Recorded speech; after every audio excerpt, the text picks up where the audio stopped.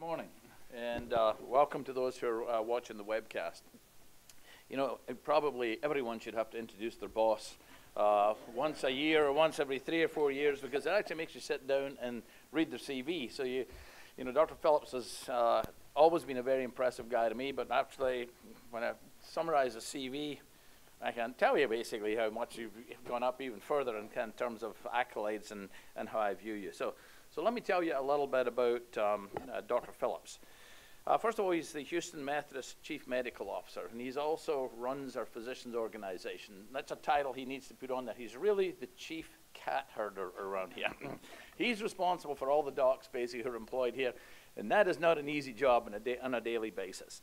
He's the Executive Vice President, Chief Medical Officer, and the Quality Officer of Houston Methodist, and the President and Chief Executive Officer of Houston Methodist Specialty Physician Group. That's what we often refer to as the Physicians Organization.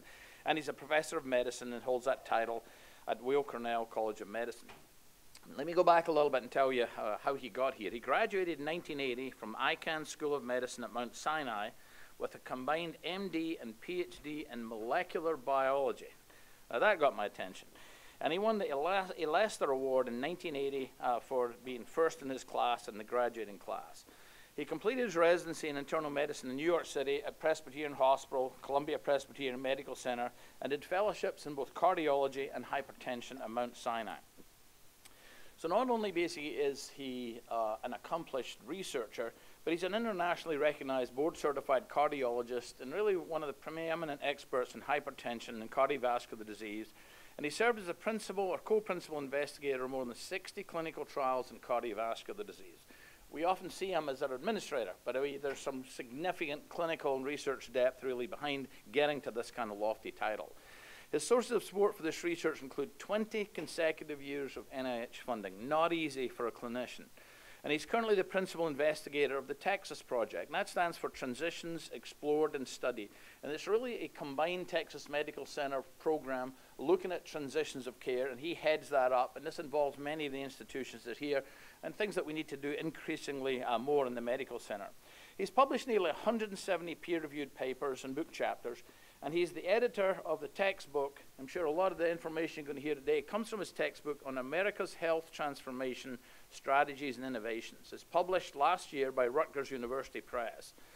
He also just happens on the side to be the editor for hypertension in the Journal of the American College of Cardiology and a member of the editorial boards of the Journal of the American Society of Hypertension and our own internal journal.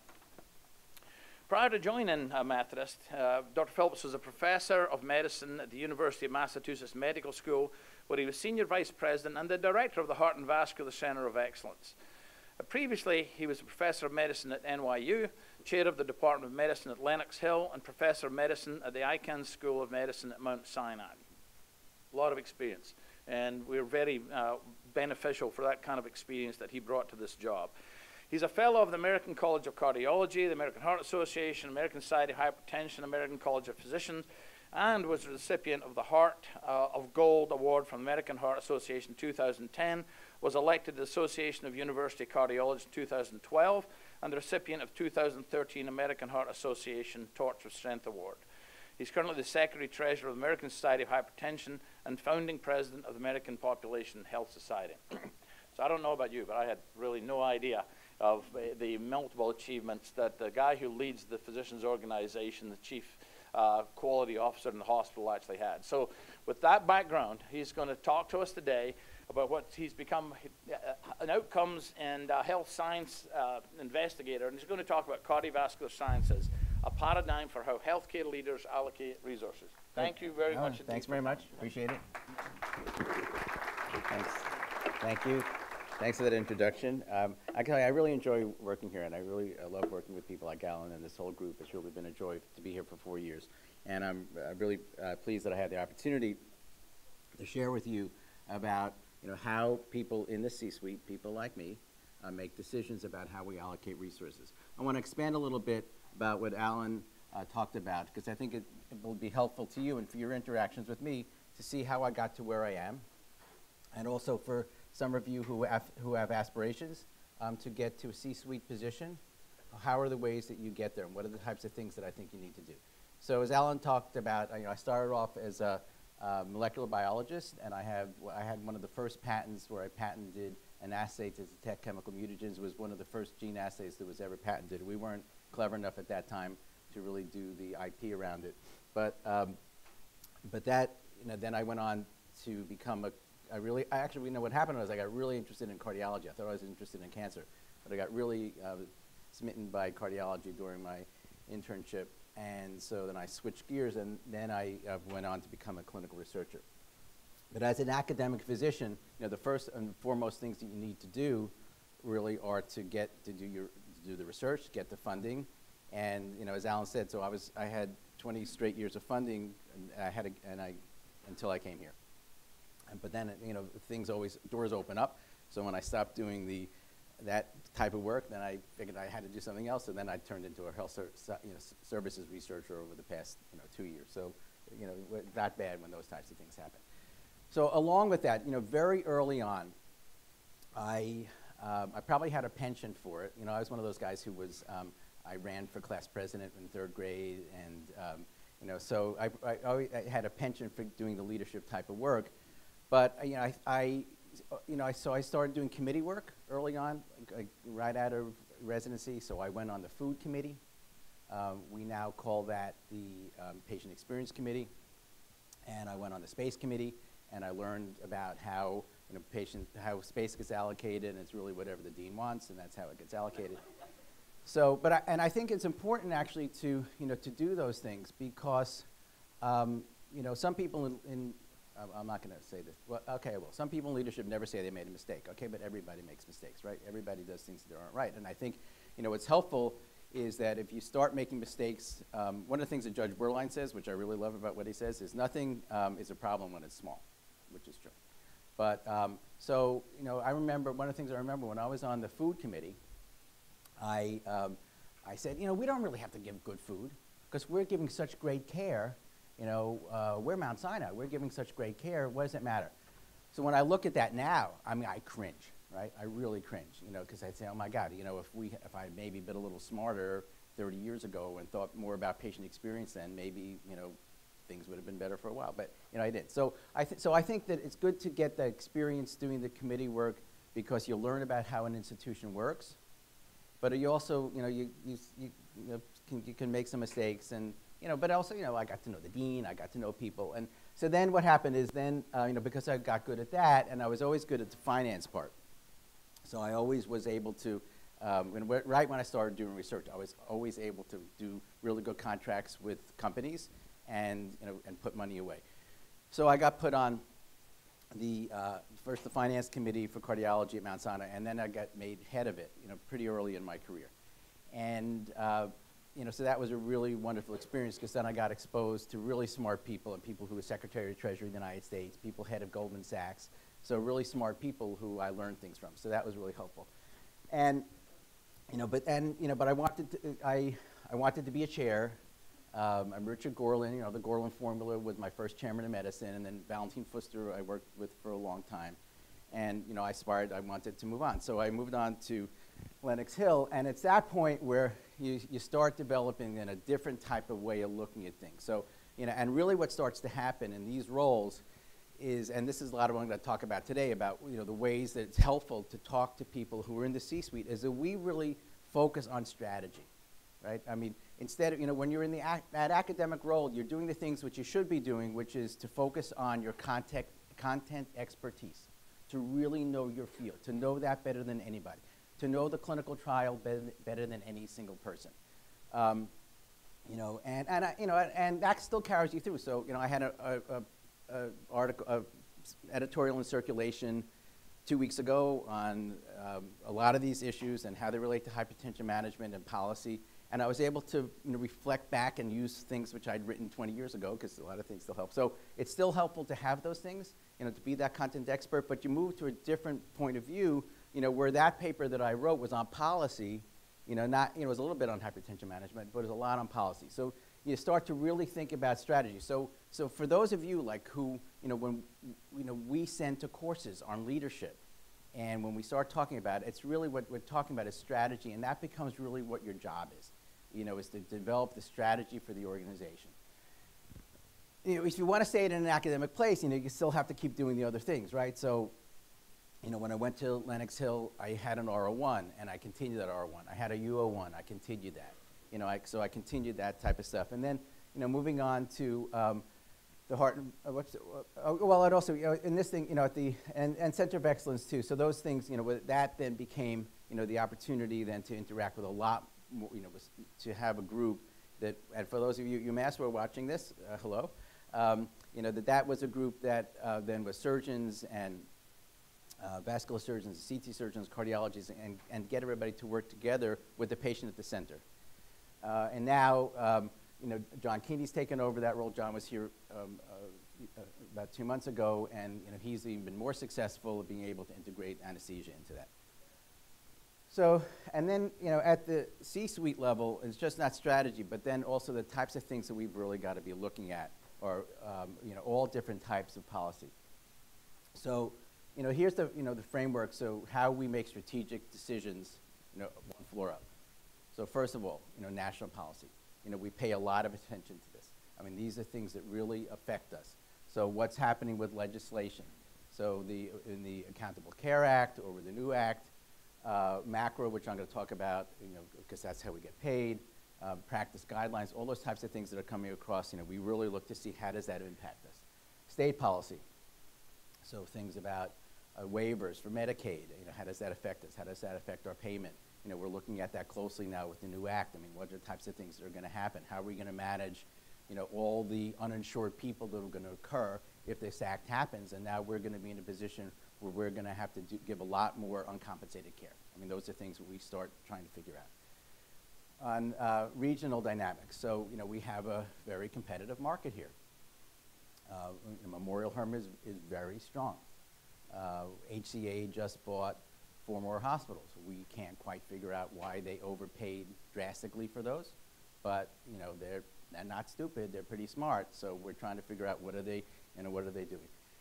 And so those are things that we look at and that we pay a lot of attention to. So when we one of the things I learned very early on from Milton Packer was that it's really actually good when you're someplace and somebody's very competitive. So when we were at Mount Sinai and Columbia started to do much better in terms of heart failure, he was thrilled about that because he was able to go to the hospital in the dean and say, you have to give me more resources because Columbia's going to get stronger. They wound up stealing him anyway, and then he went to UT Southwestern, as you know. So, from the health system point of view, what's our strategic vision?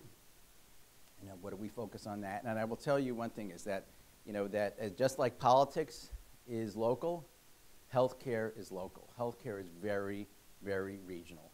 And one of the reasons why I think we are very successful as a system is that we really understand our region, we understand the physicians in it, we understand the geography, we know where the highways go, we know where people are located. And so when somebody else comes in, like CHI, they fail miserably, right? So, St. Luke's is tanking.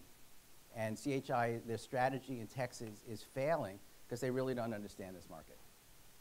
And I think that that's very common. That happens lots of places. So one of the things that we are trying to do as a system is not get arrogant, not get too big, be big enough that we can, I'll talk about what's called market essentiality, be big enough so that we can have enough dominance in the market to be important, but not be too big that we just make mistakes. And providers. So we do pay a lot of attention to providers and what the needs are, and and listen to you and see where things are going and where the field is going, and how we can make things better. And then, of course, patients. I mean, to be patient-centered, and to keep that as the focus of what we do. So I want to step back a second and go back up to the top and looking at national policy and talk a minute about macro, because this is going to affect how we get paid. So this is the Medicare Accessibility and CHIP Reauthorization Act that got passed in 2015. It was the most bipartisan act probably in the past 20 years, certainly like in the past 8. The vote was around 397 to 25. You can't even get a saint to get that many votes, So and so it was It was very, and Price, Tom Price, who's the new Secretary of HSS, supported it. So I think this is, whatever happens whatever happens to the Affordable Care Act, I think this will definitely still be part of it. So this is how we got paid. We're getting paid this way now, but this will change.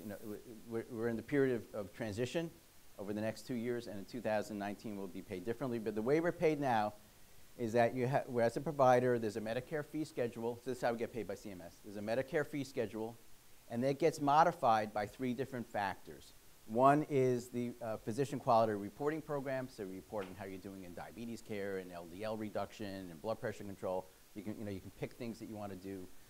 Value-based payment modifier, so it's a quality measure. And then how we did in meaningful use. Early on, did you even have electronic record? Did you keep a list of medications? Did you keep a problem list? And now, we're on to later stages of meaningful use where we're looking at outcomes. So that was a kind of clunky system that had all different kinds of reporting structures, and that was now put all together in MACRA. And MACRA has 2 components to it. The 2 ways that now that modifier is going to work. So there's still going to be a Medicare fee schedule, but it's going to be modified now by how you do in either if you're in an alternative payment model or if you're in a thing called MIPS. So it turns out that for those of you who are employed, you're all going to benefit from the alternative payment model. I'll tell you that in a minute. For those of you who are in independent practice, you're going to be in MIPS, and I'll talk about that in a minute too. So the alternative payment model, so if you're in that, so as you know, Houston Methodist formed an accountable care organization last July. It took on its first risk contract, Medicare Shared Savings Program contract with CMS this January. It's a contract where it's managing 17,500 patients. It's a $220 million spend. We're at risk for either losing $33 million or making $42 million. So it's serious stuff. And but there are other ways you can be in an APM. But all of you who are employed, so the ACO then has a contract with the primary care group, and the primary care group then has most of the patients who are the Medicare patients. Especially the SPG group, especially physicians, have a couple, especially some cardiologists and diabetologists who are recognized as the primary physician for that patient, very Medicare provider. But because the primary care group and the specialty physician group are in the same tax ID number, then we all qualify for an automatic 5% increase in the Medicare fee schedule. So that will start in 2019. So that's a really nice bonus that occurred because of that. For those people who are not in that, then they have to publicly report on quality, on utilization of electronic health record. They're going to have to start reporting on cost in 2018. And there's only a certain pot of money. And this is a zero-sum game. So some people, if you're above the mean in how you do in this reporting structure, you're going to get money. If you're below it, you're going to lose money.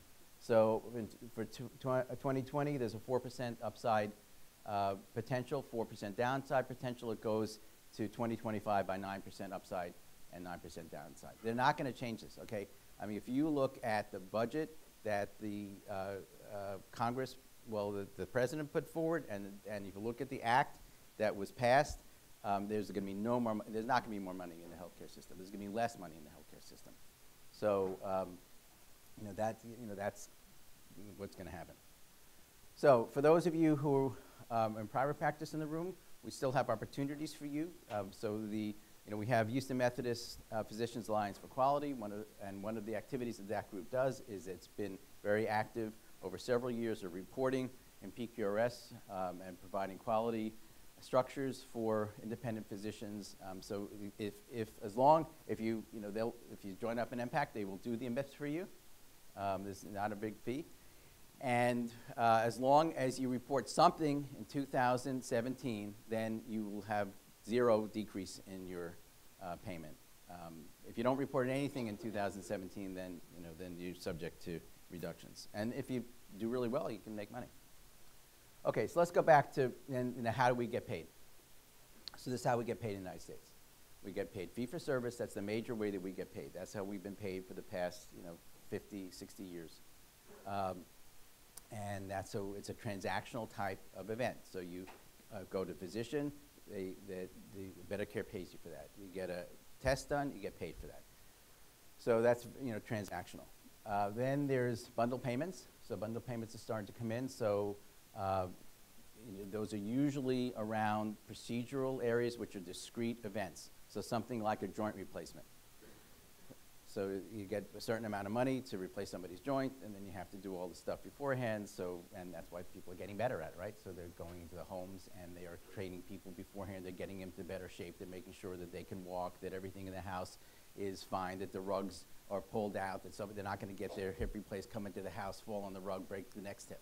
Right, so those types, those types of things are happening, and I think those are good things, right? That's making care more coordinated. We're paying more attention. So that's a bundle. So you get one payment for the hip replacement, and then everybody gets a little piece of that. And capitated payments. So capitated payments is a structure in which you get a per member per month or per member per year fee from either insurer or for the government for a certain amount of money to take care of that patient or that population for a certain period of time, and that's what you get, right? And so, if you're taking care of 1 million people, you may get, $5 billion, and if you get that $5 billion, that's what you have to spend. And if you spend $4 billion, you get to keep $1 billion. If you spend, $5.5 billion, you better come up with that somewhere. So these are the ways in which these payment models are evolving, and I'll touch on them, the way in which fee-for-service, bundle payments, capitated comes in on each of these. So the journey that we have been on since around 2008 or 9, and this was accelerated by the Affordable Care Act, was to move from fee-for-service to a more vertical type of model, which at the end would be if you're an insurance company. So I'll show you how you get there. And along this route, there's increasing risk for the provider, but there's also increased opportunities for coordination of care. So you start off with basic fee-for-service. That's volume-based. There's no risk to the provider. All you got to do is get more volume. So that was the game that we were in, for a long time, and Houston Methodist got really good at. Was just, if you just bring more and more and more people in, you just charge more and more and more, and if you have a good fee schedule, you'll just do fine. So, but that's going away. So by next year, 80% of Medicare payments are going to be tied to also not just the fee, but also how you do, in quality.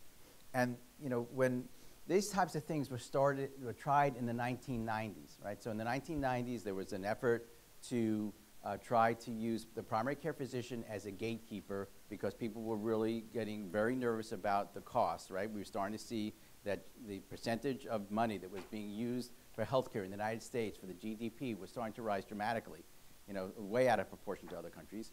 And so we just got 9%. We're at 17% now. We're probably going to go to 20% by, like 2022. So at that point, it was used the primary care physician as a gatekeeper. It failed, and the reason probably why it failed was because there was no quality component associated with it. It wasn't tied to quality, and patients understood that, and they said, oh my God, you're just rationing my care. So why I think that this is actually going to work is because the payments now are being tied to quality, and the patients feel it. I mean, so when you come into their home 2 weeks before they're going to get their joint replacement and go around and make sure that that house is safe and that they're not going to fall, they actually understand that, and I think that's great, and that's not what they were getting, 5 years ago. So it's forcing us, as a community, to take a more holistic, overused word, but a more holistic approach to, to our care. And I actually think it's going to give us, in the end, more satisfaction. I mean, one of the things which is, occurring is burnout and resiliency. And I actually feel that these types of more connections that we're going to make, with patients and see a overall better quality of outcome is going to make our lives more satisfying. So then you move on to bundle payments. So this is still a fee-for-service model. It's still a per-click event. So, still the more you do, the more you get paid. If you happen to be good at it, and if you happen to be able to do your bundle and do your services within and make money, so you'll still make money. So the more you do, the more you make. So it does reward volume. Then the next step would be, okay, so partial risk. Whoops. So, and this is, so like a shared savings program. So this is like the Medicare shared savings program that we are now in with Medicare. So we, if we reduce cost, we get to keep 75% of that, and we give 25% to the government, right? So they get part of that. Full risk is a completely capitated model. So if you're a capitated model, so you get a certain amount of money for a population, for a person to take care of them for that year, and you have to operate within that budget.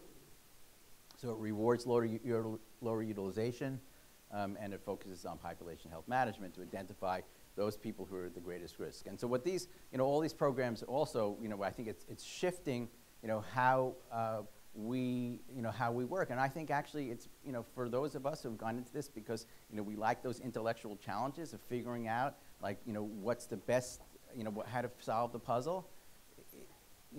Figuring out who are the patients who really need to be taken care of, using predictive analytics and prescriptive analytics, and we're starting to use machine language, to see like who are the people who are really that you want to give the resources towards.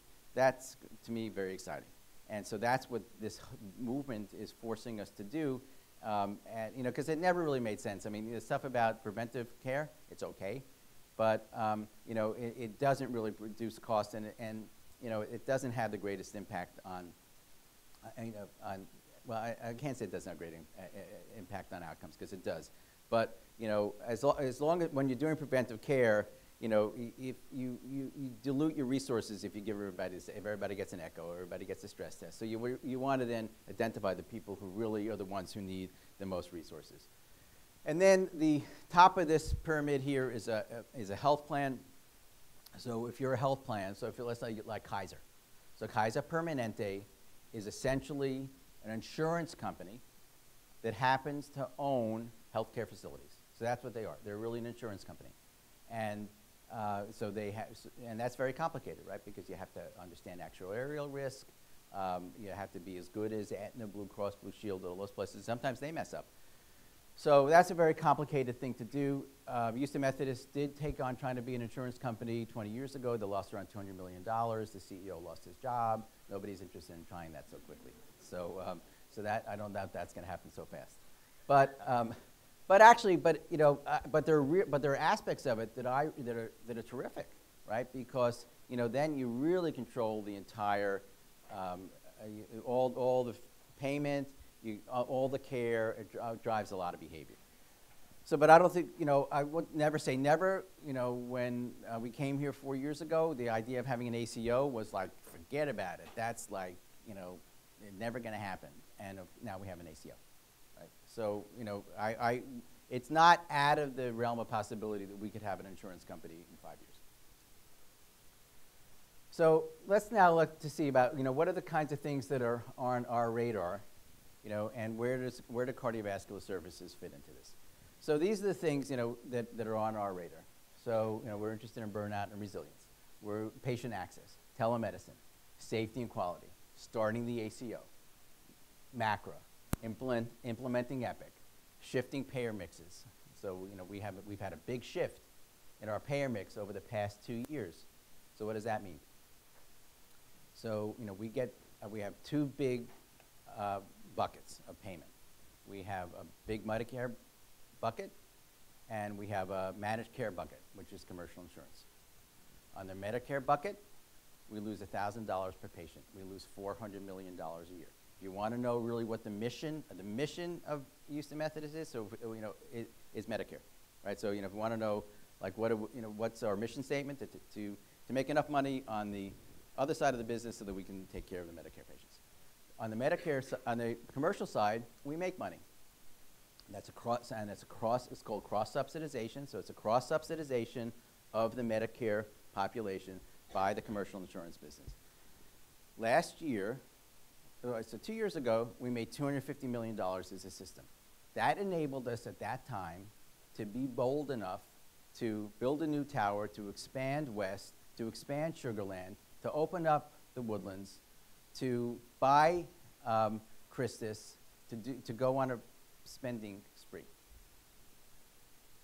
So last year, we had a 2% shift in our payer mix. That was so we made $80 million less money because we had a 2% shift from commercial to Medicare, $80 million less. So instead of making, $230 million, we made $150 million. If we have that 2% shift this year, so we'll make 70.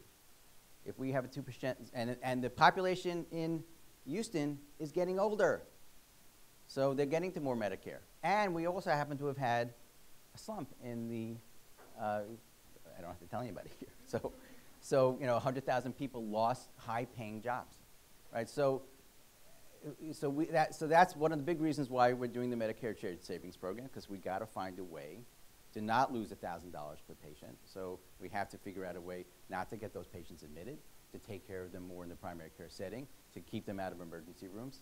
And then once they do get admitted, why do we hammer on length of stay? Is because we only get a certain amount of money to take care of that patient for Medicare, and if we spend tons of it more, we lose more money. So that's why we're trying to save money.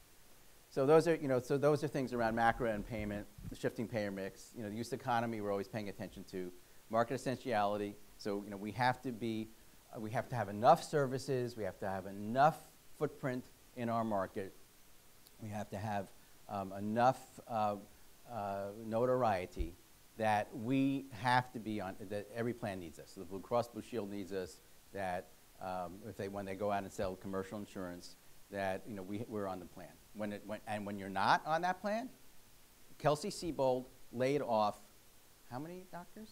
Like at least 100 or 200 doctors in the past year because they lost their Blue Cross Blue Shield contract. So when that happens, bad things happen. So we have to have, so that's why we're putting out, that's why we're growing the primary care group. That's why we're opening up freestanding emergency rooms. That's why we're engaged in urgent care center strategies. That's why we're doing the telemedicine. That's why we're trying, that's why we have ZocDoc. That's why we're doing all the things that we can do to keep people in here, and that's why we spend $40 million on marketing. So that, we are seen as, when a patient in Houston, if they're buying commercial insurance, the three things they want Houston Methodist, they want MD Anderson, and they want Texas Children's. Okay, so they want that as part of their plan. And we have to make sure that we continue to be in that mix. So, we're looking at strategic capital expenditures, and we spend about $80 million well, that's just in equipment, okay, but, we're, in 2012 or 13, we spent $1.5 billion on capital expenditure to grow our hospitals. Regional competition we're always paying attention to, and physician leadership development is something that we're, it's very important to us because, as medicine is changing so dramatically, and the way that we deliver care is changing, and we're moving now from, we're putting business practices in the work that we do. So when you start to put business practices in the work that you do, you really have to have people who are doing the work helping you make the decisions, and physicians are key people who are doing the work. So that's one of the reasons why we're training people in leadership development and understanding finance and understanding change management and emotional intelligence, so that because as we move now and drastically change what we do, we need physician leaders who understand how to do this work. So where does CV services fit in? So if you look at some market essentiality, and overall, it's fun for me to talk to a cardiovascular group, not only because I'm a cardiologist, but the punchline, I'll give you some of the punchline. Cardiovascular services is in a privileged position. It's in a privileged position, and it's because it hits a lot of these areas, the things that we are focusing on as a system, the things that we need to do to be successful, you all just happen to pretty much fit right in. So market essentiality. So when we're looking, for when payers are looking for a high quality network, so we have high quality service in cardiovascular services.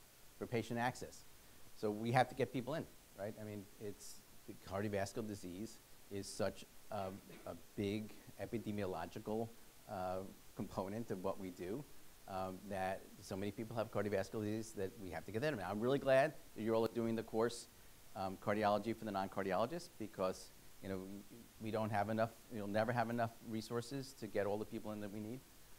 So giving primary care physicians and others those abilities to take care of those patients is terrific.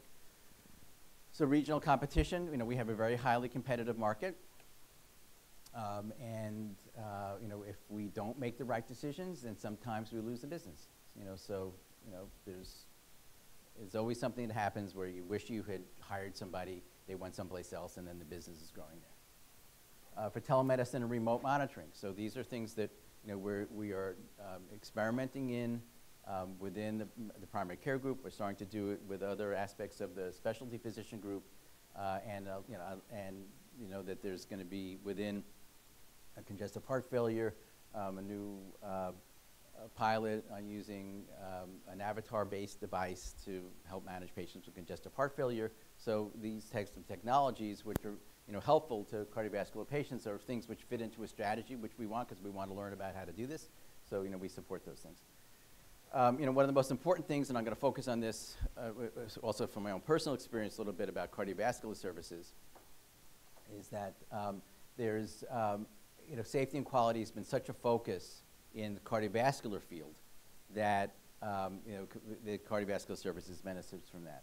So so let me just show you one thing is that, okay, so just one other thing. So, whoops, hold on. Okay. So, one thing is that, there's, when we make decisions, so honestly, if there's a positive net margin for that service line, it's the easy button, right? So for surgical oncology, for medical oncology, for neurosurgery, for orthopedic surgery, and for ENT, mainly because of tracheostomies, that in the current environment, the payment environment that we are in, they just make money, right? So, so when they come to us, when they want to hire people, they want to expand their services, it's pretty easy to do it. We don't have to go through a lot of the machinations that we have to go through with other services. So the rest take a little more convincing. So, all right, so where does cardiology, fit in with other service lines? So first I'm going to do is I'm going to give you things which affect all cardiovascular services nationally. It doesn't matter where you are. And then I'm going to focus on things which depend on where you happen to be locally.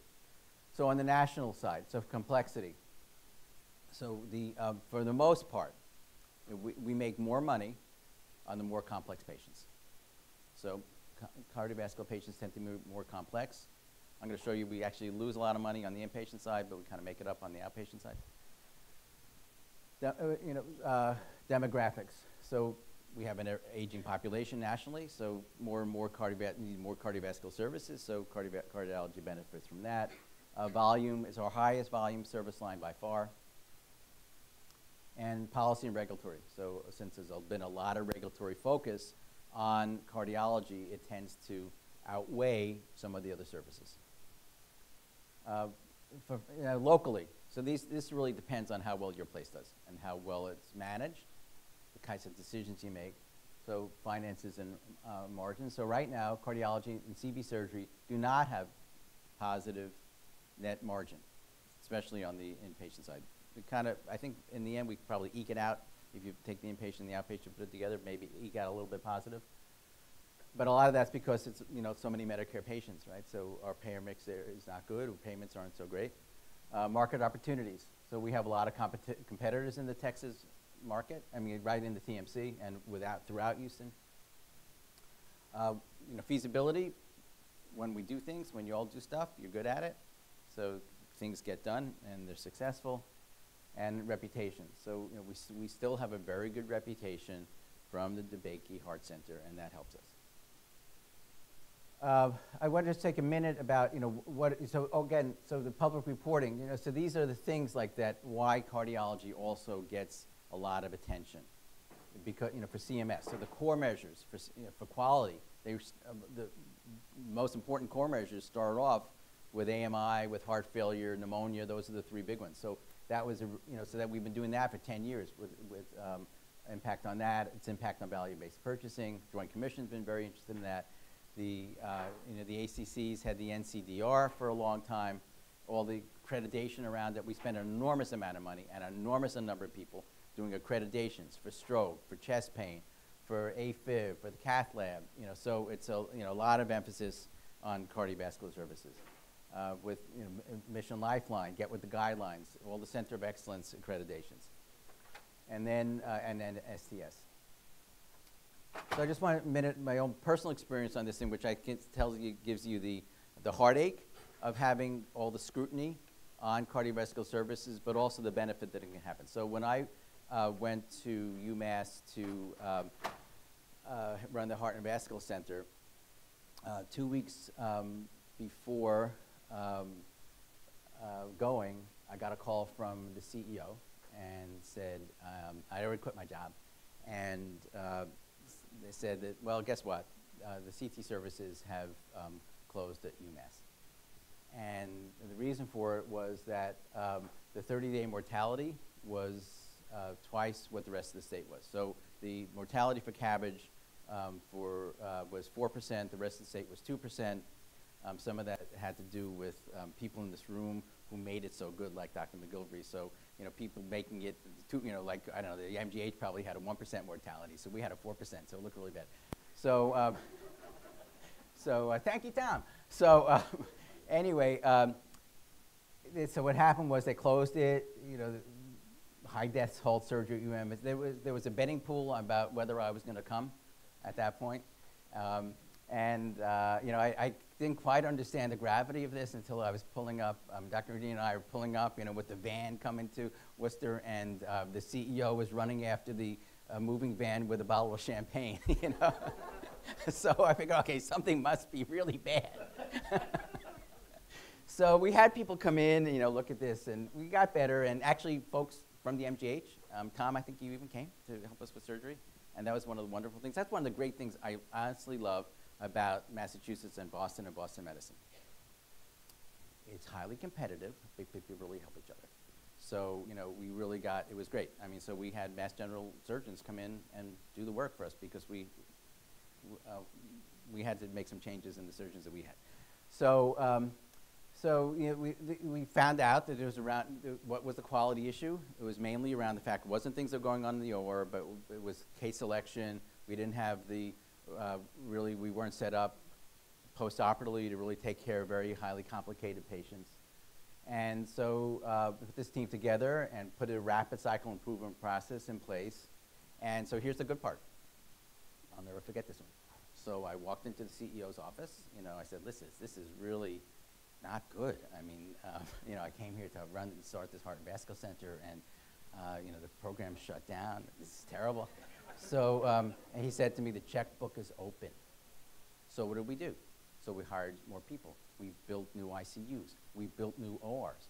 It was great, and we got it back on. And then, so we did really great performance. We, wound up being one of the top performers in STS. We won the Betsy Lehman Award for safety and quality because of no mediastinal infections for several years. So it really, lit a fire under us. And then we had a terrible year in 2006. We lost around $20 million, but then then did really well after that. And this is the bars of the mortality rates. You see they came down really dramatically, without having a decrease in our case mix index. So we were taking care of sick people, but we had it figured out better, right? And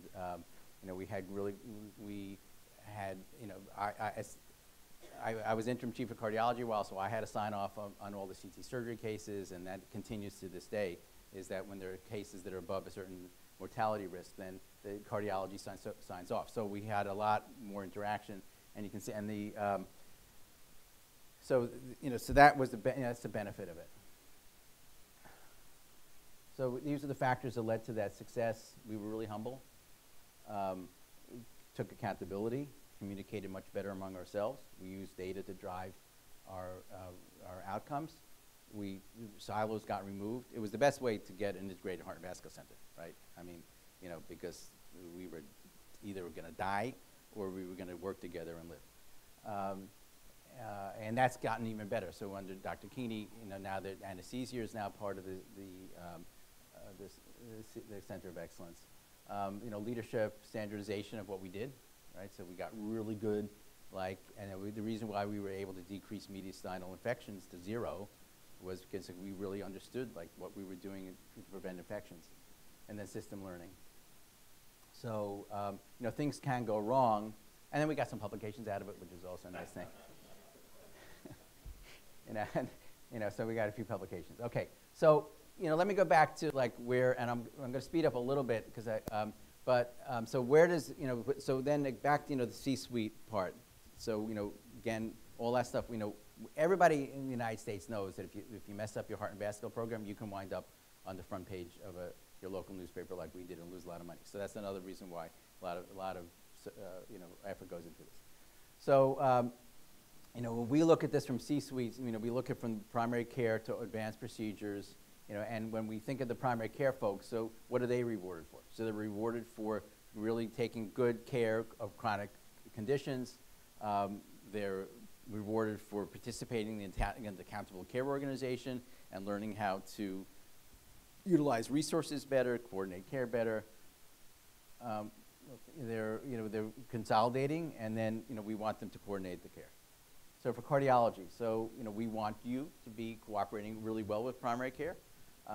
We're, you know, because of the alternative payment model has, and because of MACRA, and there's so much emphasis on sick patients, so the impact that sick patients can have on costs. So taking care of them and taking care of them in cost-effective ways is really important for us within cardiology. And again, you know, we want you to keep the patients, you know, we're still in an environment, a fee-for-service environment, and also even not in fee-for-service, but, you know, if patients go outside of our system, we can't really we can't manage their care. So we want you to keep the patients within our system so that we can, you know, keep the care coordinated.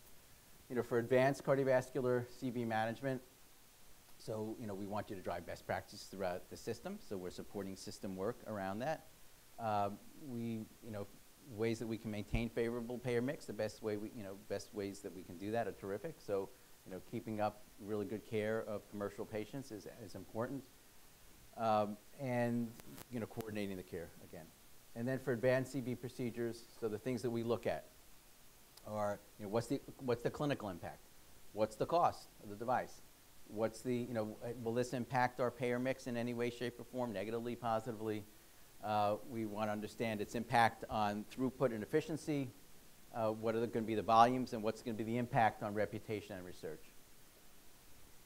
So let's go through the 3 worlds here. So what are the drivers of our inpatient administrative priorities? So number 1, you know, what percentage of volume does something impact on, and how is it going to affect overall economies of scale? You know, I'll just give you just a quick little simple example. So yesterday, we were looking at hiring somebody who's probably not going to be very expensive. However, you know, when we look at, you know, all the things that go along with that, the nursing that's going to happen with it, the resources, the space, the MA that's going to, you know, so those are all things that, you know, we have to take into account. Length of stay, you know, how's it going to affect length of stay and availability of our beds?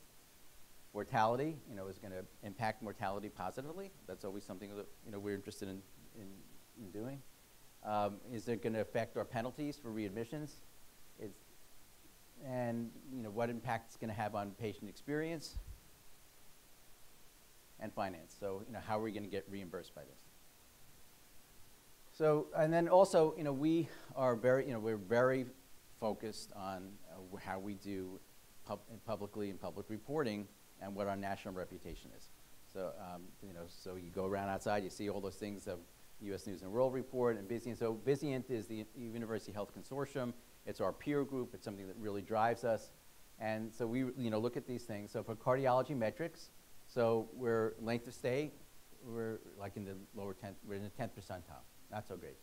However, I would take that any day, not to give up 30-day mortality. So 30-day mortality, we are spectacular. So kudos to all of you, right? So we're in the top 10th percentile. And all-cause readmission in the 30th percentile. So, what we would like to find is a balance of this. Well, keep the mortality where it is. I mean, but, there's certainly things that we can do to improve, length of stay and all-cause readmission. So cardiac surgery quality metrics. So, we have room to move here. So length of stay, like in the lowest percentile. 30-day mortality, only 50th percentile. We should be much higher. We should be much better than that. And all-cause readmission is still a lot of readmissions.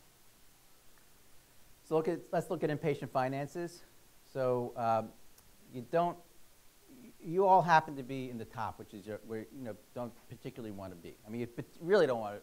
Sorry, some people here in general medicine, but that's a tough spot to be in, right? So in terms of resource allocation, because you're losing money on the inpatient side, you always have to make the case. You have to go kind of saying, but I give you downstream revenue, and that means that but that's not the best strategy.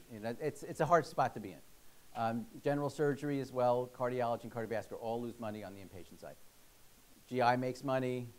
Orthopedics, well, no, it doesn't make money. Orthopedic surgeon makes a lot of money, neurosurgeon makes a lot of money, transplant makes a lot of money. So if on the inpatient side, CV services, which is a large portion of our volume, it loses a lot of money, but transplant volume is low, but makes a lot. So that's where also, it gets made up. So very large negative margins per case, but transplant makes a lot of money, and LVAD has a positive margins. Okay, let me go into. All right, and this is another reason. So if you go back to what I was talking about, payer mix.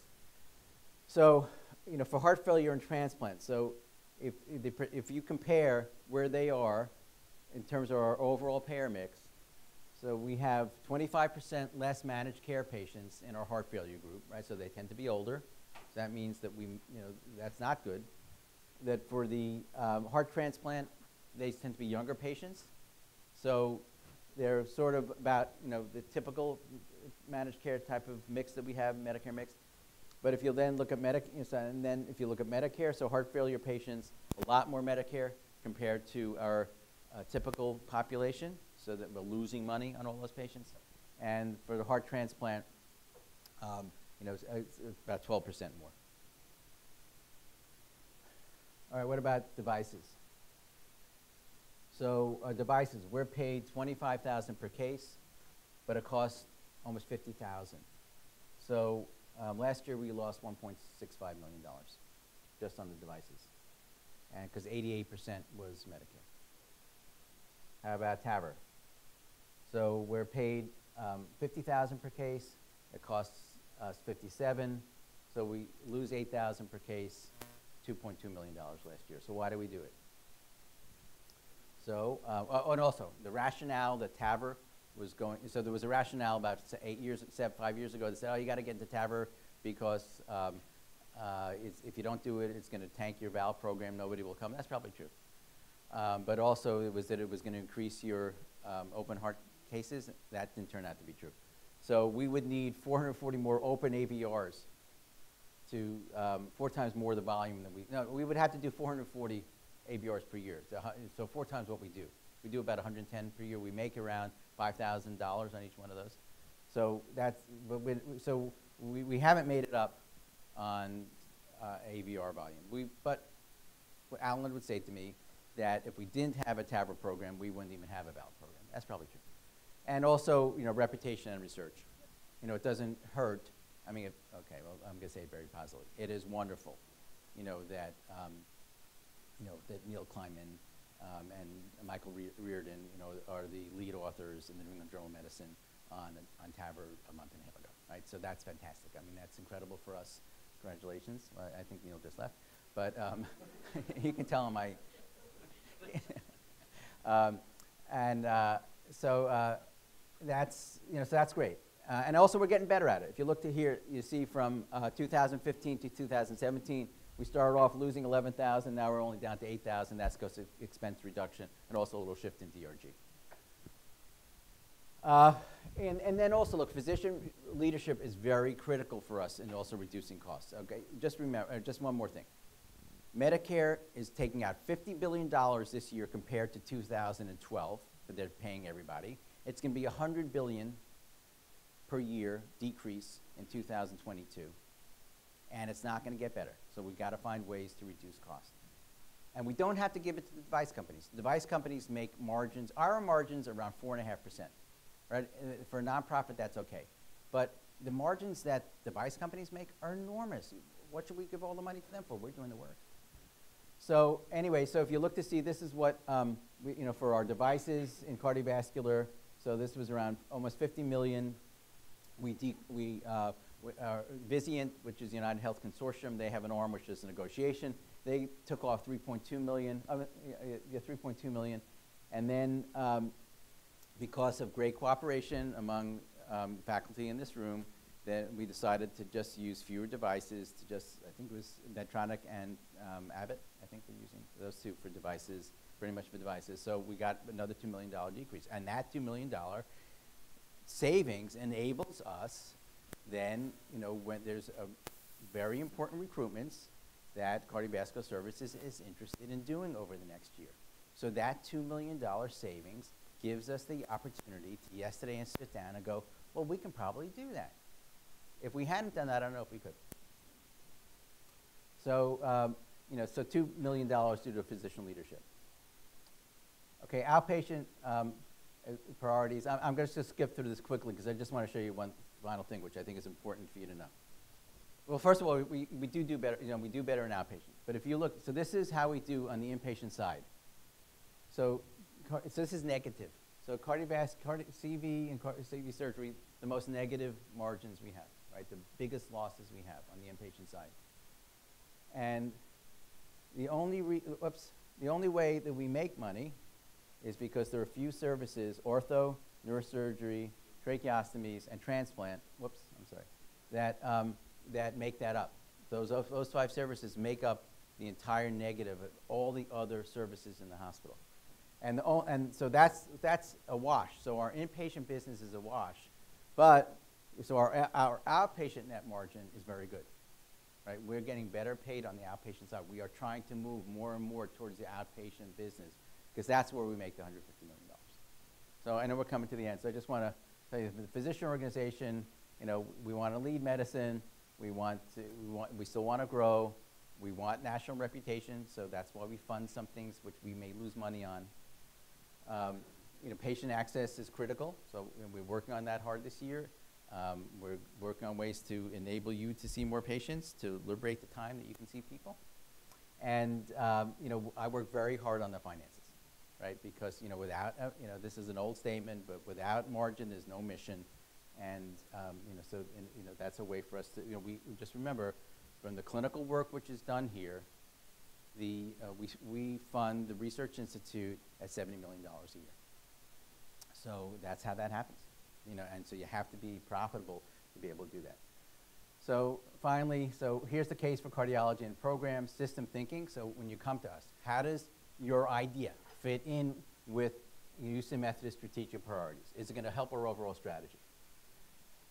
Are you, working on these metrics? Will they, are we be able to track them and improve them? Like readmission, like mortality, like infection. And we're going to ask you to pay attention to resources and funding. If it's revenue generating, easy button. If it's losing money, you've got to figure out some other way that it's going to, help us overall. Just look at policies and regulations and see, where that fits in. And is it best for patients? And then finally, I just want to give you a little quick tutorial on a quick business case. So when you come to us, number 1, give us an executive summary. What's the takeaway? 2, what's the context? Why is this some program that you want, going to be important? What's objectives? What are you trying to accomplish? What are the benefits and limitations? Why are we doing this?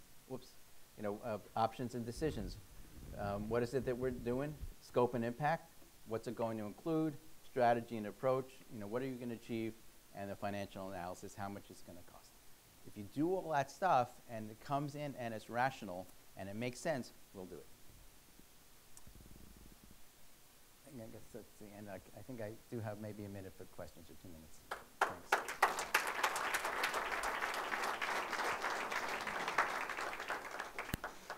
Thank you. Thank you very much, Dr. Phillips. I think somebody would be an inquisitive mind. It's kind of amazing to see somebody who's gone from being a molecular biologist doing research to clinical research, now doing healthcare research. And I think I'm a surgeon, so we don't give gratuitous compliments very well. But I think that you represent us. He won't tell any. Don't tell any of his friends because they'll think he's a wimp. Do not tell anybody that I gave a compliment. So thank you, and thank you really for all that you do. Questions? So please use the microphones because this is being webcast. So put your hand up in the air, and we'll get a microphone to you. Dr. Quinones, the first question. Thank you, Rob. That was pretty enlightening. And I just have, you don't see only our situation here where you are sitting, you also see a lot of the national. We are probably in the top, 5% or so of institutions in the country that are financially successful and pretty much have most of their eggs in the right place. What's going to happen for the 85% of the rest? I mean, the picture you're painting could potentially be devastating for most hospitals in America. Look, it's going to be what's going to happen there? It's going to be extremely challenging, for academic medical centers at the time. Look, if this bill goes through and there are 24 million people more uninsured than there were this year, and they're serious about it, it's going to, we're not going to be that affected. We don't take care of that many Medicaid patients as it is. We don't have that many non-resourced uninsured patients. So I don't think we're going to be that seriously affected. But other places, I mean, look, I'll give you the example from, just having lived in Massachusetts. So before Romney Care, all the hospitals struggled. After Romney Care, when everybody got insurance, everybody did well, right? Because now you didn't have to take care of that uninsured pool. So, just have to, I think, look, the society got to make a decision. And it looks like the decision we're making as a society is that we're not going to fund healthcare. Next question. Rob, let me ask you a question, because I know you've been interested in physician leadership, and your role has evolved. Now, one of the challenges that I see sometimes is that a physician gets promoted, but they want to do the same thing as they were doing before they got promoted. And I think one of the messages, when you move into a leadership role, you got to adopt the new role. You can't just be doing the comfortable thing that you're used to. Yeah, I think that's really, really, really critical. I think, look, I think especially on this, look, if patients come first, right? So if you're going to be if you're going to be an administrator, you have to give up most of your patient work. And then at a certain point, you really have to give up most of the research. You do. I mean, if that's what you've been doing. And if you want to move into this leadership role, because all that effort and time, and, I mean, I've been fortunate that I've been parts of consortiums, and I still get to write stuff, and occasionally I get something, but you have to, go all into this. Any last questions? Dr. McGilvery. The Massachusetts influence is growing. Rob, that was a terrific talk, and I think that your last comment of without margin there is no mission is very, very important. And I think that when it comes down to the clinician, I mean, what is your advice? How can we help with the mission by paying attention to the margin? Okay, thanks. So I think that the more you can see yourself as actually working for Houston Methodist and its vision, the better off it is, rather than just, I'm working for my department, I'm working for my own thing.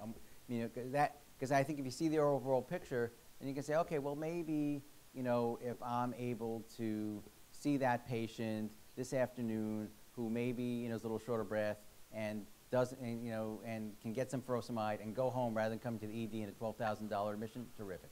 Or, if maybe I can round earlier and, get that patient out, so they can, you know, they're not here an extra day. Or if, you know, we do the cath, you know, maybe they don't have to stay for, you know, it's not an emergent surgery. They don't have to stay for 5 days waiting for the surgery, bumping up that length of stay to, send them, and they can go home, safely go home. I mean, I think even those little types of things, you know, that just say, okay, it's just, and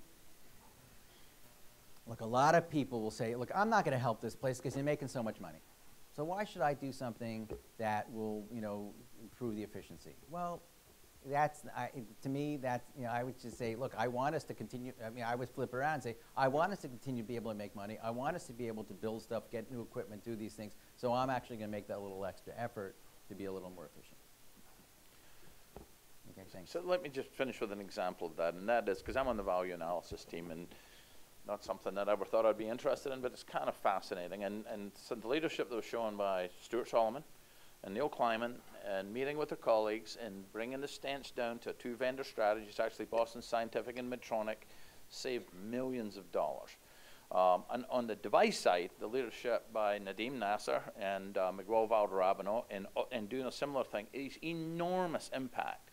And I think it's very important that we engage in that, because at the end of the day, I mean, I've been in 2 institutions where the finances get in trouble, and the first thing that goes is the education and the research mission. So I'm extraordinarily grateful for people in the C-suite and people like the physician leaders who help maintain that positive balance. And so thank you again for a tremendous talk, and appreciate you representing us. Thanks a lot. Thanks.